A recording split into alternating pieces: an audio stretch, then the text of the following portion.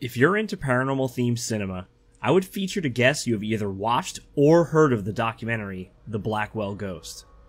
The film has caught the internet ablaze with immediate conversation about whether this film was a true documentary or simply a hoax. The film follows a couple who find themselves attempting to document paranormal happenings in an alleged haunted house.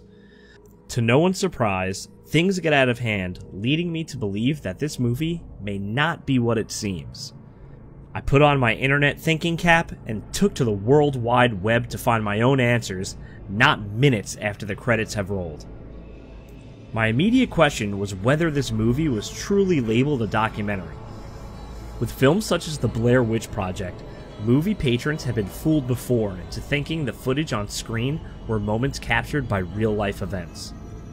Thinking The Blackwell Ghost must be another use of clever cinematography and editing, I was shocked to see that the film was actually labeled as a true documentary. This shock and awe inspired me to dive deeper down the rabbit hole and see if I could get to the bottom of this questionable film. My next move was to research the filmmaker himself, and unfortunately, things even got more weird. The name associated with the film is a Turner Clay, but no information on the man exists. Information on the alleged ghost of Ruth Blackwell is also a dead end.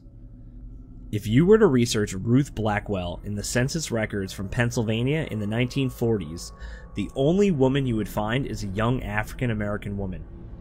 There is also no record of any murders describing the situation from the film in any records from the surrounding area.